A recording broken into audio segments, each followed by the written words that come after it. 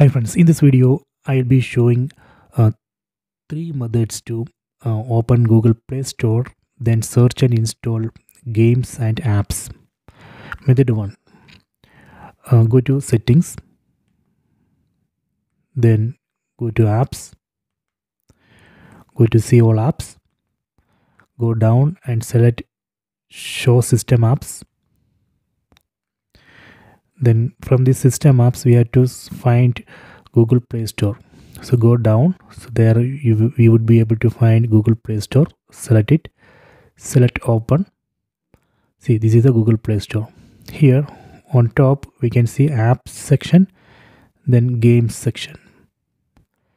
We also get this search button. Here we can search for apps and games. From here we can search and install the apps and games. This is a method 1. Let me go to method 2. Go to home screen, then go to this apps tab, then go down. So here we can see search button, search for apps and games. From here we can search for apps and games, then we can install it. If we go down we can see app categories. Okay, so this is a method 2. Let me go to method 3, and we can go to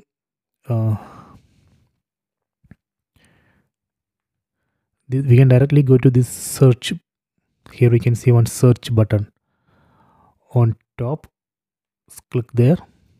So here we can directly search for movies, shows, apps, games, everything. So here we can basically search everything.